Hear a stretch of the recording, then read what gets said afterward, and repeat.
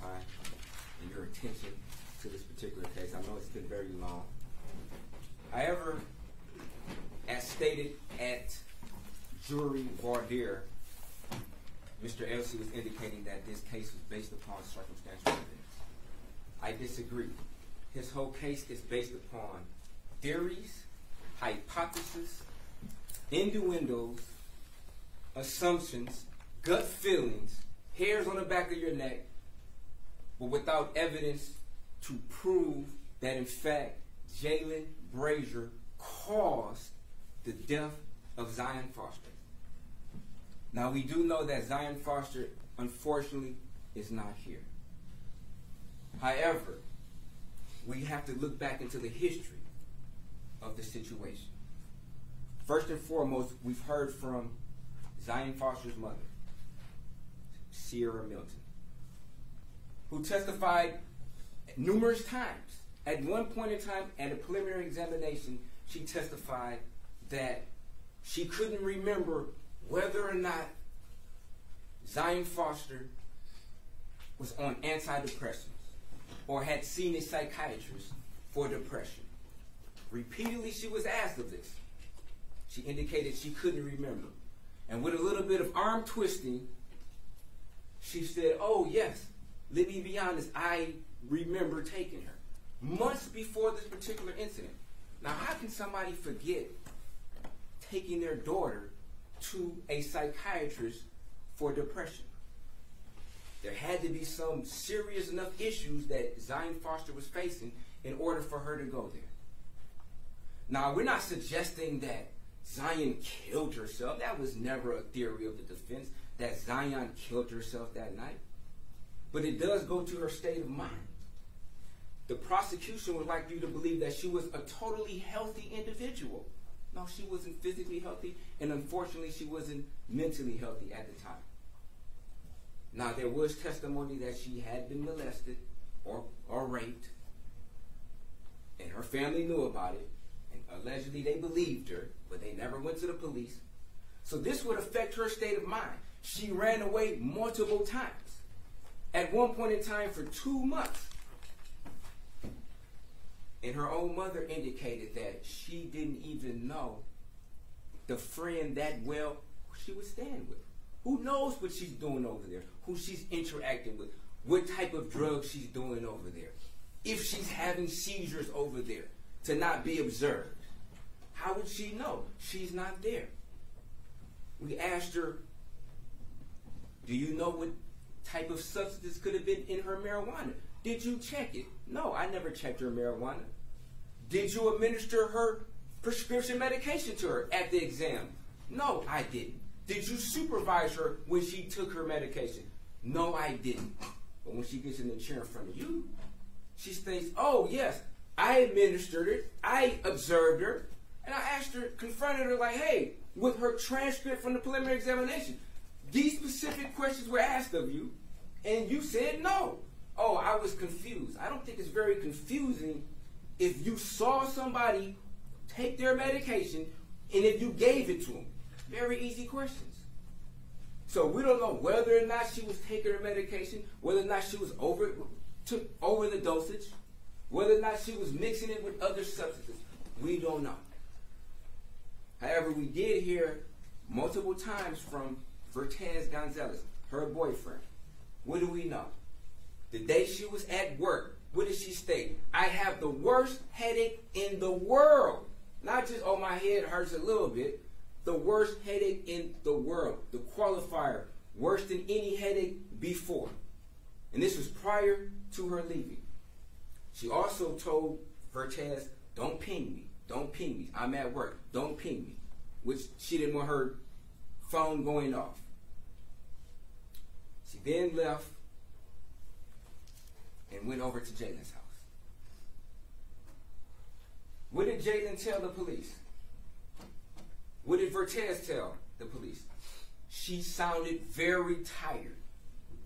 She sounded very tired. Very consistent with both of them.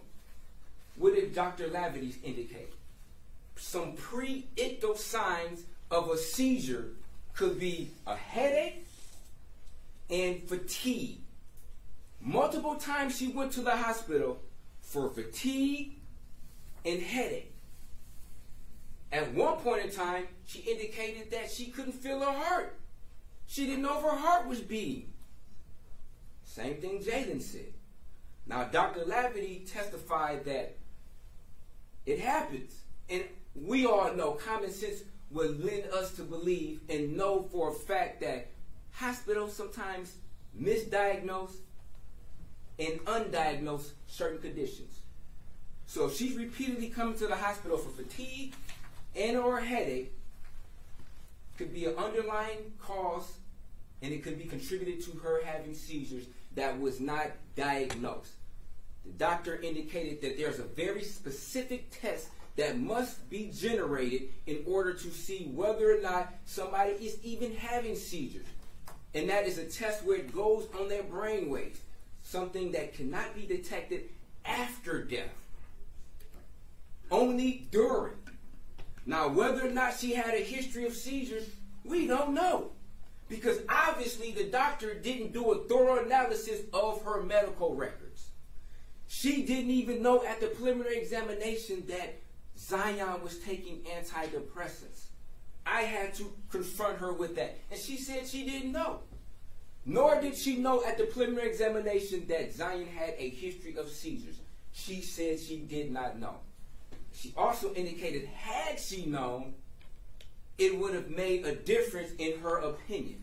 Now, the prosecution wants to show you her opinion letter, but that was with insufficient and incomplete evidence based upon Zion's medical conditions and or medical records. And what do we know?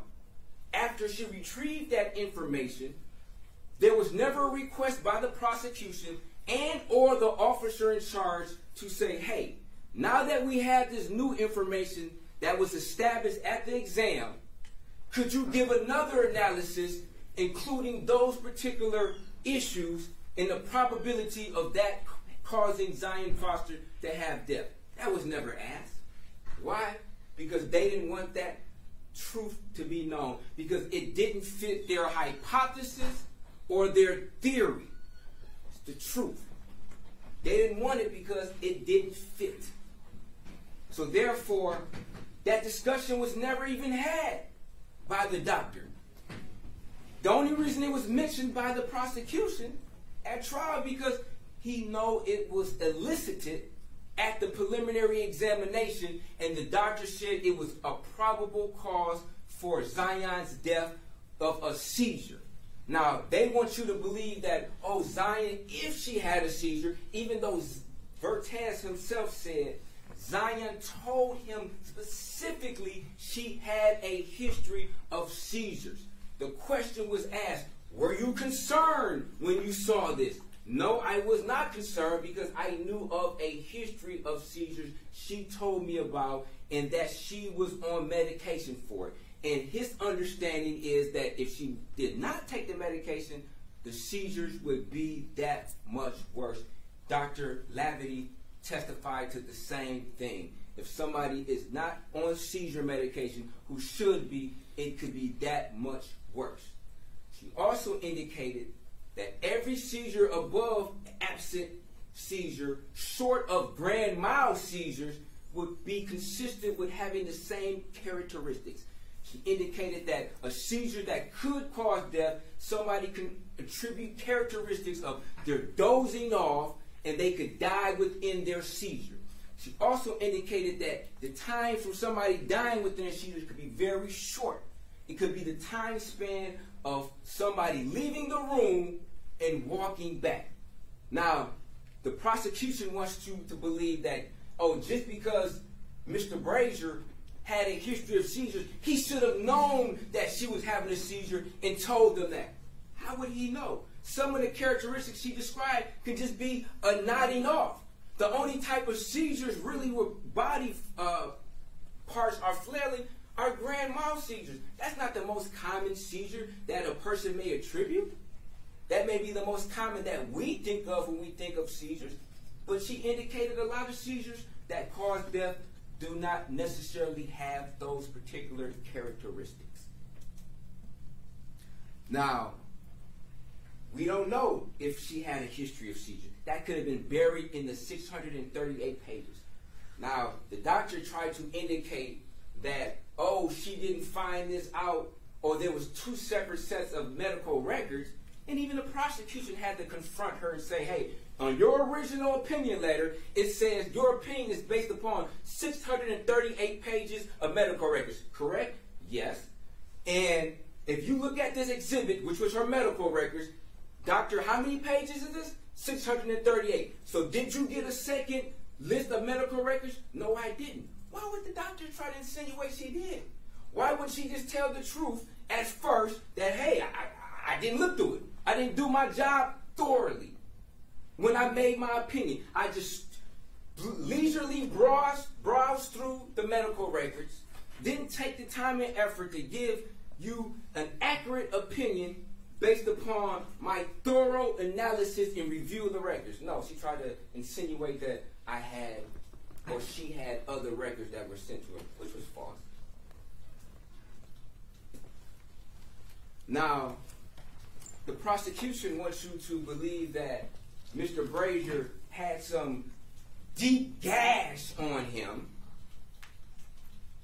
with blood squirting out, even though we heard from Katrina that this cat was boxed off, sanctioned off, quarantined off from children and other people because this cat had a propensity and a history of scratching people. She said this.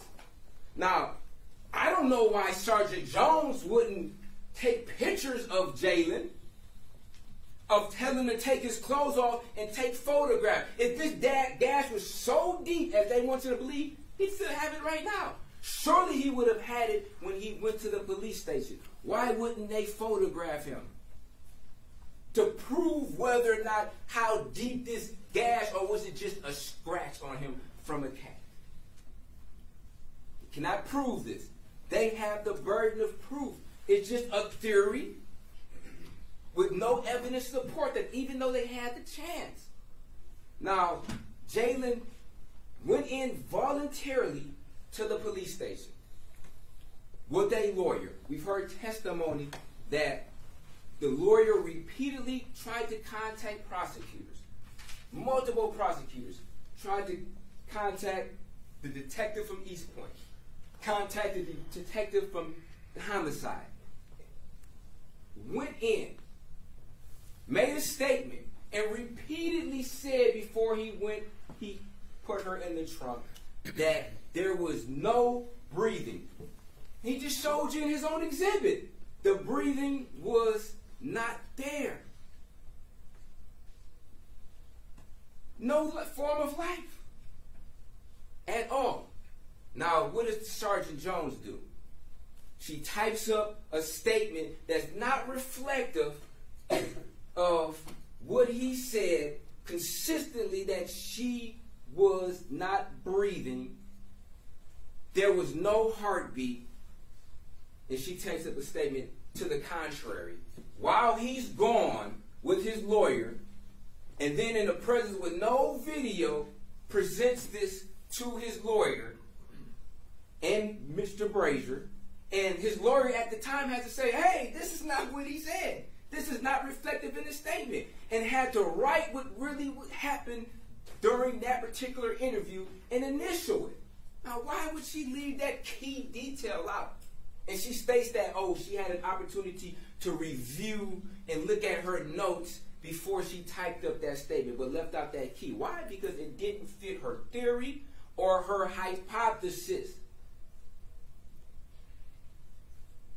We saw videos and we saw footage. We saw pictures of this particular house.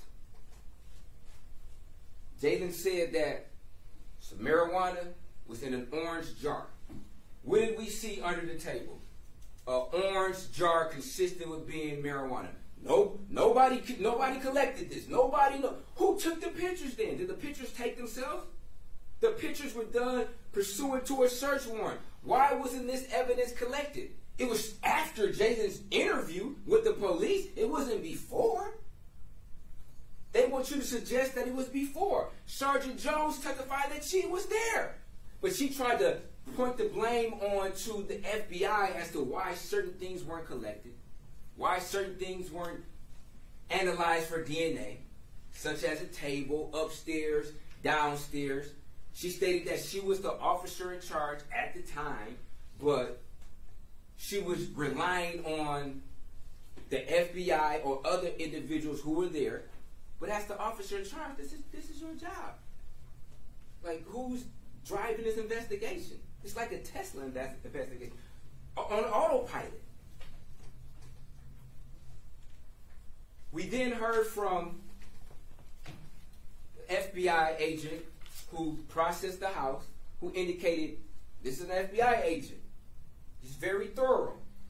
He indicated there was no evidence that would suggest that any evidence was moved around or cleaned up. And I know the prosecutor is going to suggest, oh, there's something that was moved, the body. There was no evidence that suggests that Mr. Brazier tried to clean this particular scene or anything. There was no blood. There was no saliva. They have luminol to detect saliva. Hagner testified that saliva can persist, and it does persist. That's why they have luminol in order to detect it. They have alternative light source in order to detect blood. Check the carpets, check the couches, the walls, integral little places that a person would not be able to realize. These are forensic experts. They're trained to look for details where a regular person would not know, and to look to clean up or to disregard certain evidence. We also heard the processing of Jaylin's car. We saw pictures of this car. This car was dirty. The trunk was dirty. Obviously, there was no attempt to discard or take anything that previously was in this particular trunk. We heard from Trooper Yunt, who testified that his dog, Jameson, who has a perfect record, never's wrong, indicated on this particular car. Never false indication at all, ever. And I asked them, if there's a situation where your dog indicates on the car, and then there's an analysis afterwards where they bring the luminol, they bring the alternative light source, they send it to the Michigan State Police Crime Lab for analysis, and no blood, no DNA, no saliva whatsoever turns up in those analyses, could Jameson possibly be wrong? Oh, no, Jameson's right. Jameson's more correct than anybody. He testified at the preliminary examination that allegedly Jameson could detect blood in 1 part in 12,000. That's what he said. In August of 2023. He got up on the stand, and now Jameson can allegedly detect blood 1 part per 1 million. Even though he himself stated that he's been out of work for 3 months, or up until, I guess, currently. So in the span from the preliminary examination until roughly around January, Jameson escalated his ability from 1 part 12,000 to 1 part 1 million. I said, do you have any documentation to support that? Oh yeah, I sent that. Who did he send it? He didn't send it to me. Surely he would have sent it to the prosecutor. They would have put that on the screen. That, oh, these are Jameson's credentials. This is the documentation I received from Trooper Yunt to substantiate his testimony. No, he's throwing numbers out there.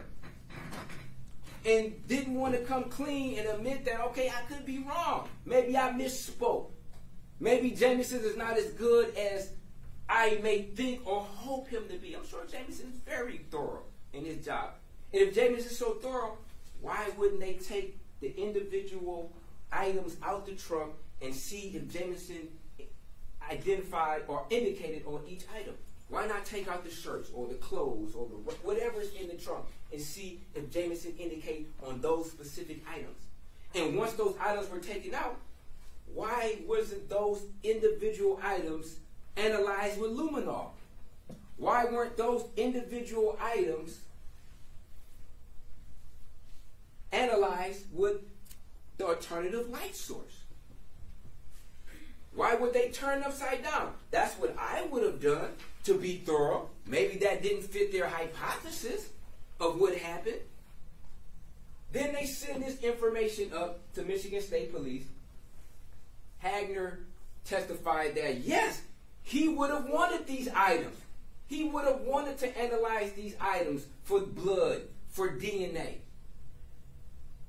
Why weren't they sent? We asked the OIC, and she didn't really want to answer the question. She was saying, oh, we're part of a team, or, same thing Sergeant Jones was doing, kind of trying to pass the blame. But it's like, you're the officer in charge. In charge is in your title, officer in charge. So you have the authority. Ask her a very specific question. Do you have the authority? Did you have the authority to send these up? Oh, we're part of a team. If you want to get to the truth of the matter, you analyze all the evidence. If you think something had happened, you analyze to make sure to see, in fact, if it did happen. And the only way to do that, to prove it, is with evidence, not with these theories and hypotheses that can't be supported, that could possibly have been proven one way or another if they were thoroughly analyzed. Now, the detective stated that she didn't know to ask, or she doesn't know about the different, items or tools that they have to analyze at the Michigan State Police. Like, how would you not familiarize yourself with what tactics or tools they have in order to analyze? If you're the officer in charge for a detective, for a homicide, you would think you would know what type of tools or procedures they undergo at Michigan State Police Crime Lab in order for you to know, okay, whether or not I'm going to collect this particular item, because they have this particular tool that can analyze and give me a result or probability on that. Why would you ever ask the individual, do you have a machine that can magnify? If you're looking for specific hair samples or blood samples, why wouldn't you have a machine? Now, Hagner testified at some point in time he did have that machine. Why wasn't there ever an inquiry about that? Surely if the OIC were to inquire, do you have such a machine? Like I asked, I'm not a detective, but it came in my mind that, hey, do you have this machine? Surely if she would have inquired about this, when they received this machine, they would have notified like, hey, yes, we have a machine, or at the very least, they would have sought out a machine. Because surely a machine like this didn't just come into existence at all. Surely this machine would have existed way prior to the inception of this particular case. Now, as far as Jaylin, like I stated, voluntarily came into the police station. When he was first confronted, he was confronted by Zion's mother and an unknown male. Now, would he feel threatened? More than likely so. We heard from Katrina that she was being threatened. The mother was being threatened to the fact where they threatened to cut Katrina's baby out of her stomach just so they can make Jaylin feel some type of pain. So of course, I would be nervous too if somebody's threatening my family, and if I go into jail, if they lock me up for whatever reason, I can't even protect my family. I can't protect my children. We heard testimony from his brother, who his mother asked the brother to let Jaylin and the family come over there just so that they could be out of harm's way, because out of all the threats they were getting, and not to mention the publicity this case was given. So of course Katrina wouldn't want her face plastered across the TV screen, because there are individuals who are threatening her who she doesn't know their identity, but now they know her identity. Not only do they know her name, social media, how she looks. So it could just be a who she thinks a random stranger in the supermarket, at the gas station, at a red light, who knows her, who's targeting her, and does something. And who would know? The OIC did no investigation. She stated that, from her understanding, it was from social media. Now they dug up everything from Jaylin's social media, so we know clearly she has the ability to research social media. And a potential witness is being threatened with death in a serious case, and you don't do an investigation? You don't follow up? You don't even review the interview with the mother to see? You don't check if there's any police reports on the mother at all? But then you state it's your duty because you allegedly hear on the phone call that Jaylin is talking to his girlfriend, and she disciplines the child, and the child cries, and then you contact CPS. You want us to believe that, oh, you were just so concerned this wasn't a tactic to try to blackmail her to come in and testify? Oh, we have to use our common sense. We know this was. She wasn't that concerned. If you're so concerned about Katrina and their family's well-being, you would have surely followed up on some death threats. You would have just said, oh, it's the police precinct's duty to do that. So you just look the other way, but you have a duty to report that wasn't even child abuse. They instantly closed this case. You whoop a child on the butt, of course the child is going to cry. There was no evidence that she abused this child or hit the child, in the face or anything like that. It was just a tactic that the police used to try to blackmail you into getting it. So of course she felt intimidated. She didn't want to lose her child, so of course she's going to come in here and try to give the police what she thinks they want. She feels her freedom is in jeopardy. They just arrested her. She just got out of jail prior to her testimony. She was arrested. For what? They didn't arrest nobody else to make them come in. She appeared at the preliminary examination. The conversations between her and Jaylin were for her safety. He said, if you don't have to, don't come. Because the cameras are going to be on her. He didn't say don't. He didn't say reject the subpoena. And she was like, oh, they might subpoena me. Like, if you don't have to come, then don't. If you don't have to. But if you have to, meaning the subpoena's issue, then come. But I don't want you here with the family who've already threatened you, can follow you to your car. I'm caring about your well-being. Your face is being publicized on the TV screen. So he's caring about her well-being. It wasn't an attempt to not get her to come. He said, if you don't have to. Meaning, I don't want you sitting here every single day watching this trial, the stress on you, the publicity on you, and possibly the threats and harm that may come to your life. Now, at some point in time, he's in jail. Everybody's accusing him of doing this. Everybody's in there assuming and their hypothesis, even though no evidence, they're saying he did this. Everybody's pointing the finger at him. So of course he's researching. Of course he's like, dang, can I be charged with somebody's death? Like, what do you need to be charged with death? Like, I'm not charged right now, but people are saying that they're going to charge me. People are pointing the finger at me. They're accusing me. They're saying they're going to harm me. So, of course, I'm going to do some research. And then they're trying to use my statements. At first, yes, I told her I didn't see it because I wanted to secure my family. I wanted to get a lawyer before I went into the police station. So I didn't want to tell the family right then and there, yeah, I seen her, she died here. He's not a doctor. He didn't know what happened. He didn't know what pre-existing conditions. Let the prosecutor tell you, they didn't know nobody. I didn't know. The doctor knew. Nobody knew about Zion's history. Now, they had a very close relationship. There's thousands of text messages between the two of them. Back and forth about multiple different issues. about Zion's talking about this guy, her past boyfriend, her other boyfriend, the boyfriend you dropped me off. He took her over to one of her ex-boyfriend's house, not Cortez.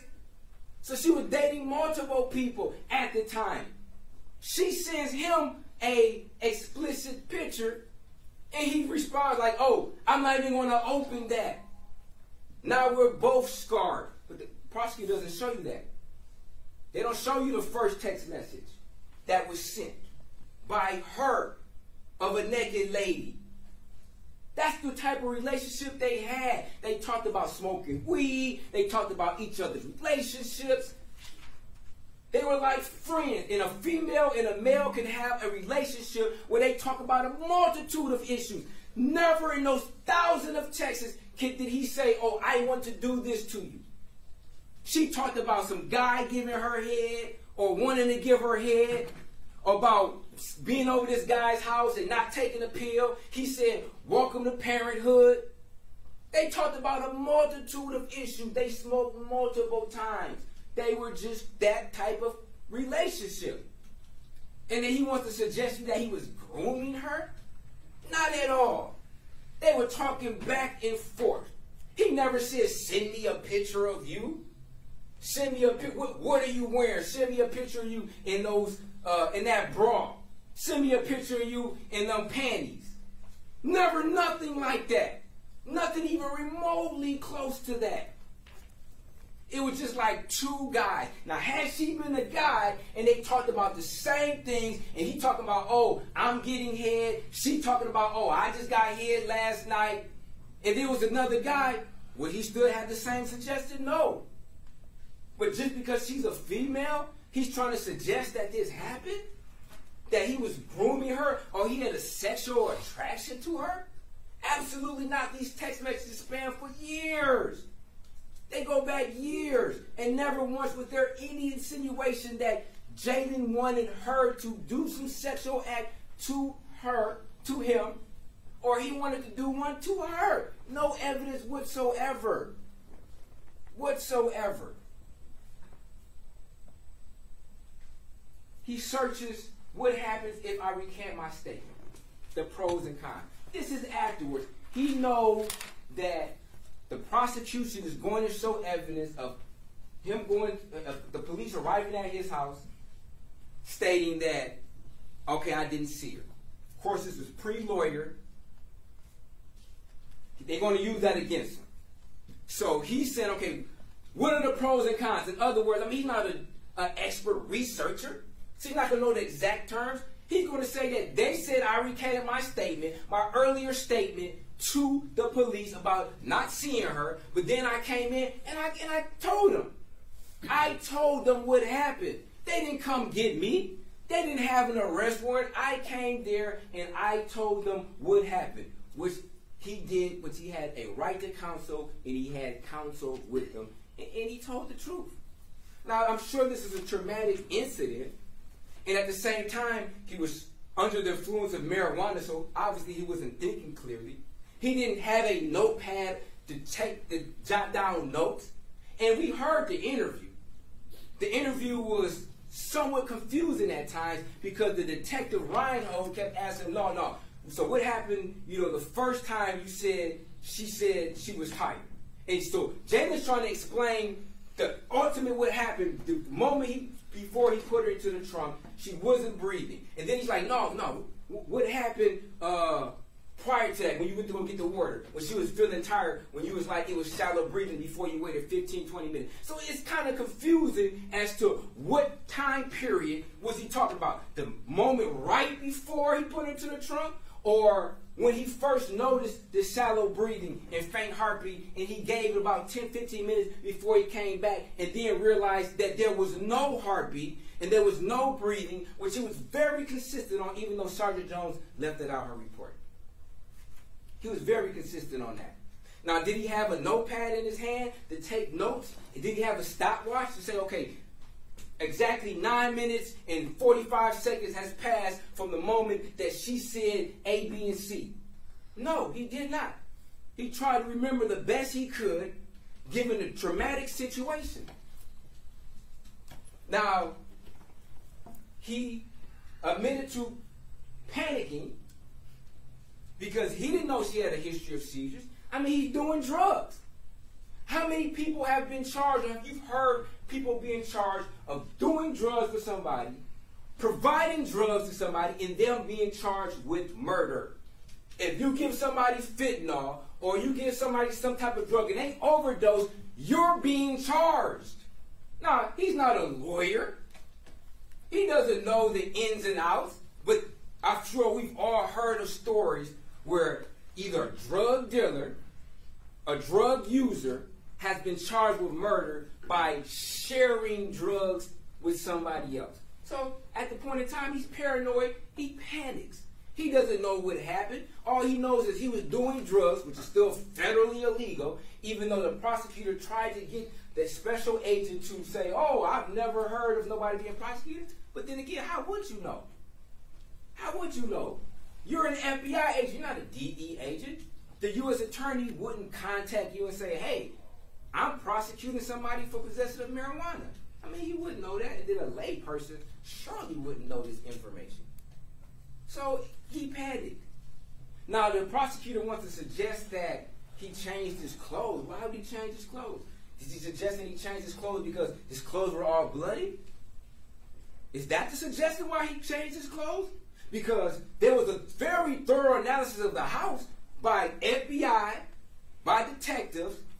There was no blood, no DNA, no bodily fluids. I don't know if he's suggesting that she was strangled, where some people release their bodily fluids if being strangled.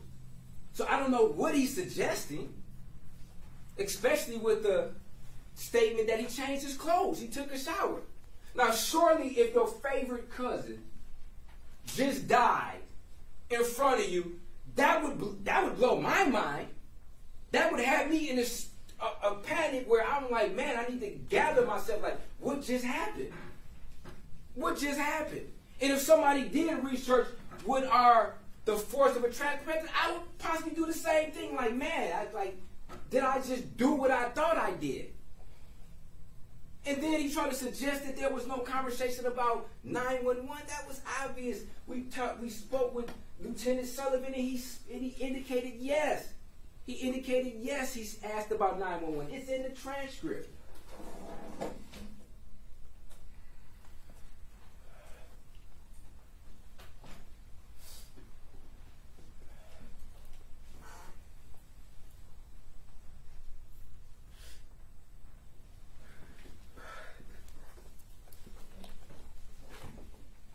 Now, the truth is not being disclosed the way it should.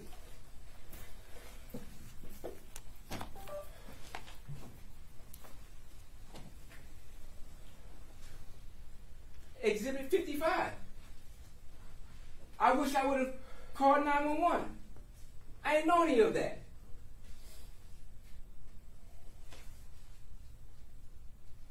That's my exact thought.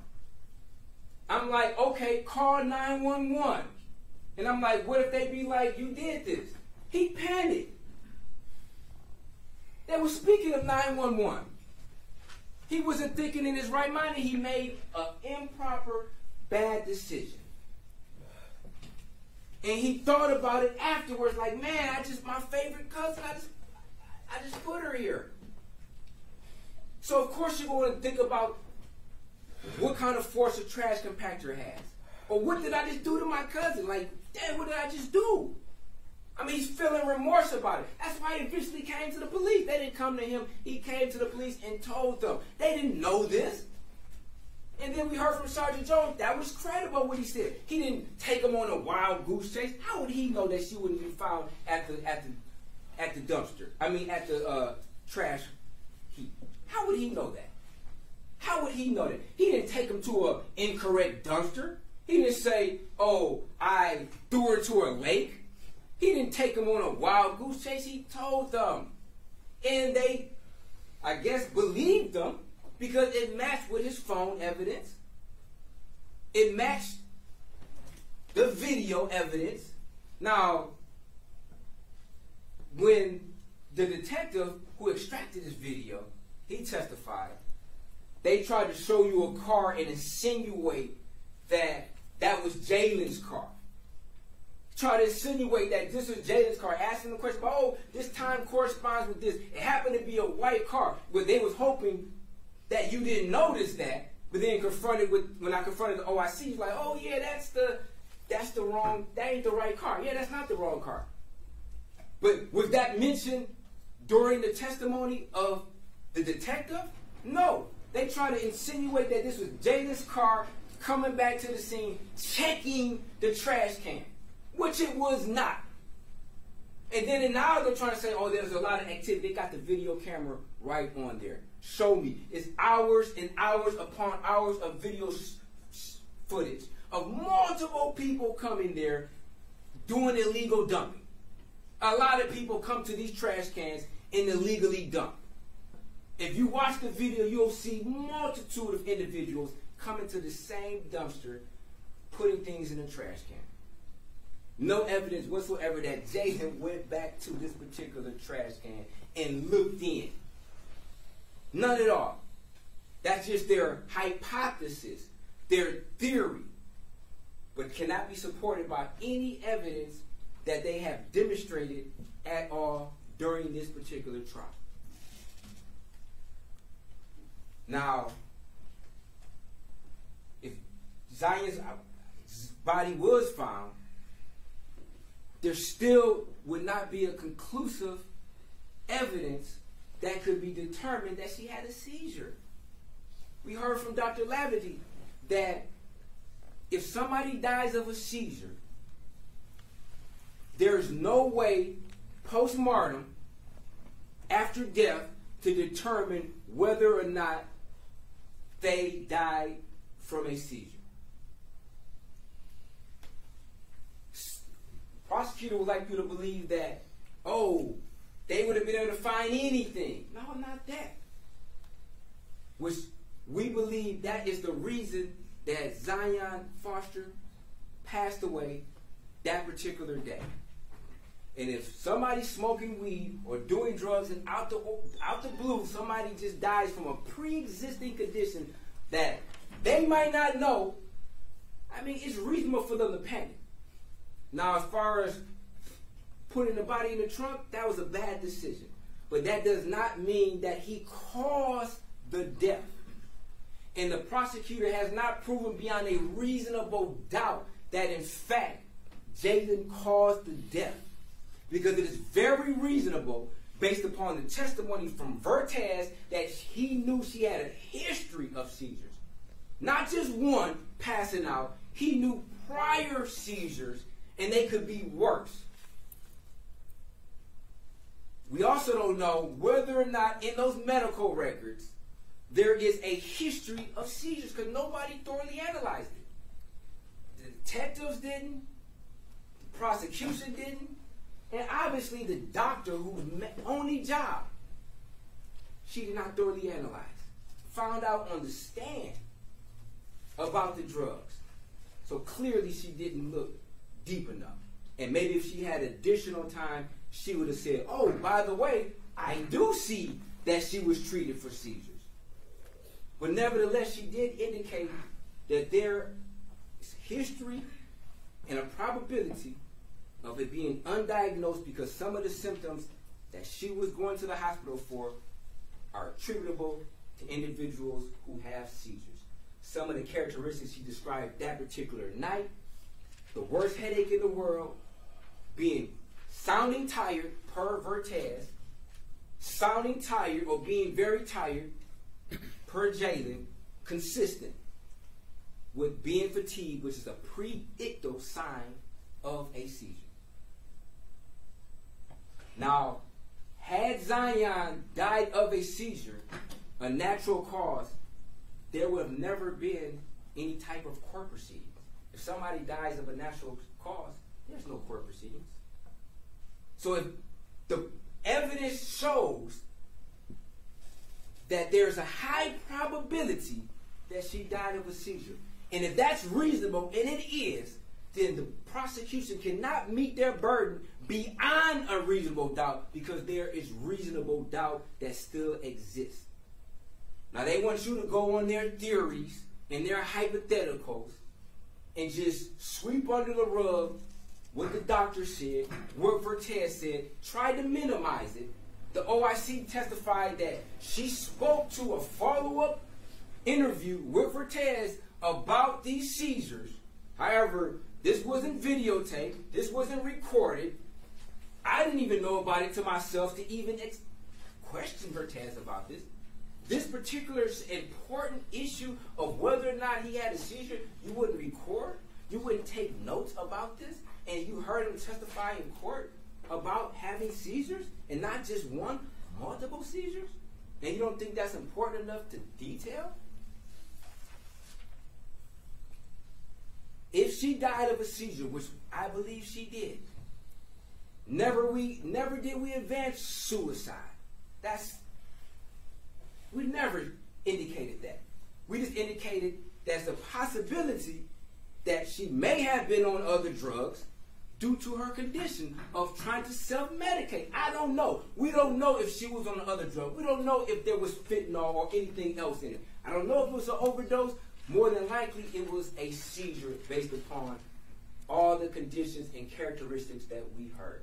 And whether or not Jaylin would have noticed that, like I stated, the doctors indicated that some seizures that are deadly and rise above an absent seizure have the same characteristics, such as somebody nodding off and having a seizure. So if there was a seizure, there would be no type of criminal proceeding. So if she died of a seizure, per the law, if Jaylin disposed of her after she was already dead and put her in the trunk of the car, he is not disposing of evidence that will be used in a criminal proceeding. Because if it's a seizure, a natural cause, there is no case. There is no penalty over 10 years. If somebody has a heart attack, somebody has a seizure, a brain aneurysm, or whatever the case, there is no criminal proceeding.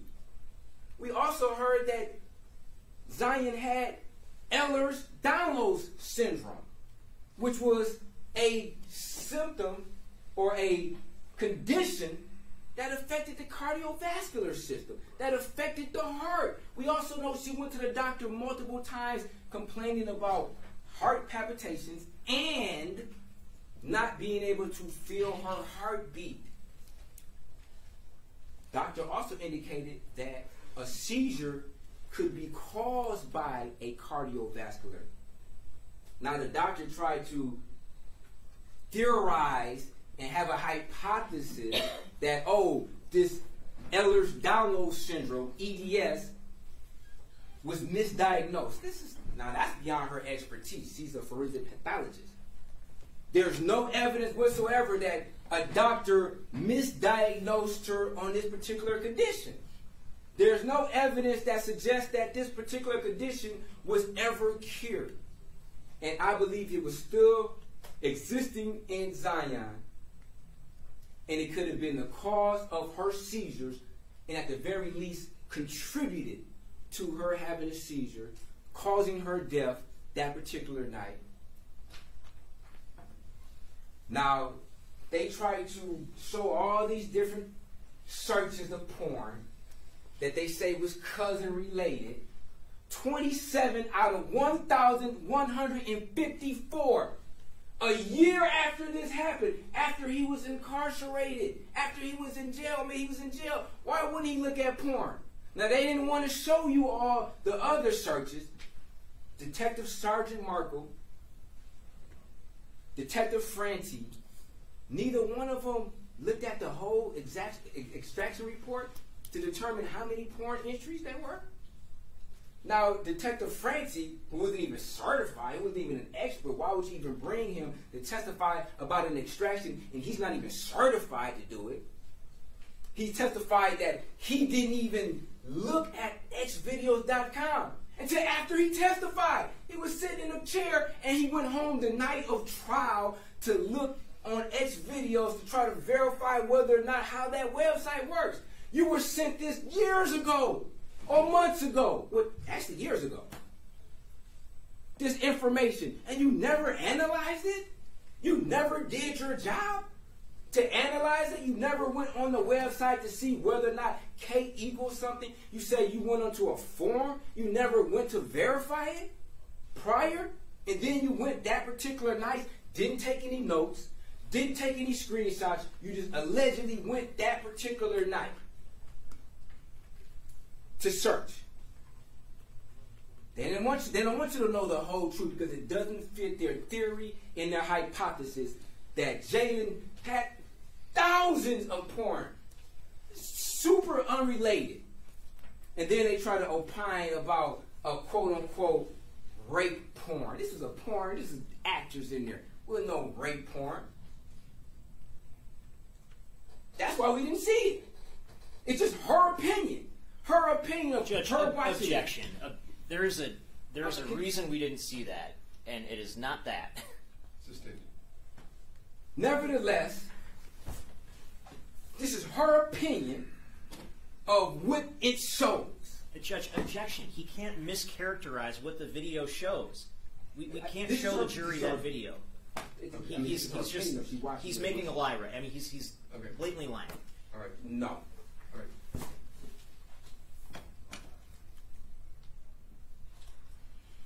Ms. Giles, you can cover this in rebuttal. Okay, thank you, Your Honor. She detailed what she saw on this particular video. This is her characteristic of this particular video, of what she watched the video, and what her opinion of what the video depicted. Nevertheless, this was over a year after Jaylin's last statement in June of 2022. These porn, regular porn, not no snuff films, nothing illegal, not no child porn, nothing illegal about these searches, were over a year later. Jaylin's first interview was January 19th. His second interview was January 20th. His last interview was June 10th. Why wasn't he arrested? They want to literally have you believe that there was some smoking gun that came forth in between that time for them to arrest Jaylin. Some witness came forward or somebody, some newfound evidence. He told them everything of what they presented then and there. He came in and surrendered and told them, okay, this is what happened. This is what I did. And the early onset of this particular investigation. They want you to do their job. Dr. Laverty to do their job. The OIC. Certain things weren't sent. Nobody thoroughly did their job in this investigation to let us know the complete truth. They promised you all these things. They promised you, oh, it's like a bag of Cheetos if it goes missing, and then you find the crumb, you find the bag, you go question your child, then their hands are covered with Cheetos, or their mouth is covered with Cheetos, and then you assume it's done. Where's the Cheetos on the hands? Where's the Cheetos on the mouth? All they know is the bag is missing. That's all they know. Is the Cheeto bag is missing. No evidence that would support any other circumstantial. It's just theories and hypotheses. And they want you to be emotionally charged and convict Jaylin on insufficient evidence that does not prove beyond a reasonable doubt that he did what he's accused of. So, ladies and gentlemen of the jury, you must do your duty. Unlike others in this case, you must find Jaylin not guilty